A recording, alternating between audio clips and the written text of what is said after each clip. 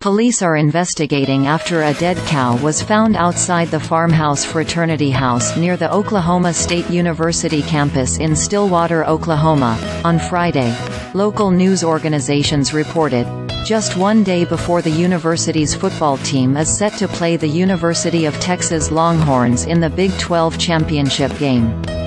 Who or what killed the cow and placed it in front of the fraternity, as well as what their motive was.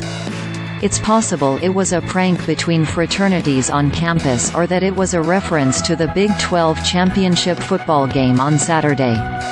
Police are investigating where the cow came from and who put it on the fraternity house lawn, though that investigation is still in an early stage, according to KFOR.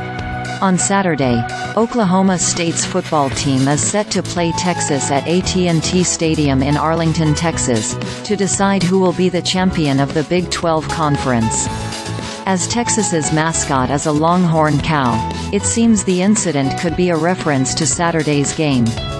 Oklahoma State and Texas are in conference rivals, and Saturday's game has implications for the college football playoffs.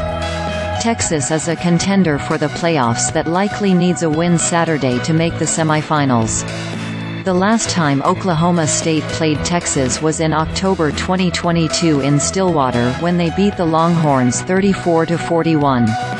The university told Forbes in a statement that it is appalled at the disturbing display of animal cruelty that occurred overnight at an off-campus location near a fraternity house, explaining that in addition to the Stillwater Police Department, the university's Office of Student Support and Conduct has also launched an investigation. Dead longhorn shows up on OK State fraternity farmhouse's lawn. 2 News Oklahoma, dead longhorn found on front lawn of OSU fraternity. KFOR, Oklahoma State fraternity finds dead longhorn in yard before Texas-OSU Big 12 championship game, Tulsa World.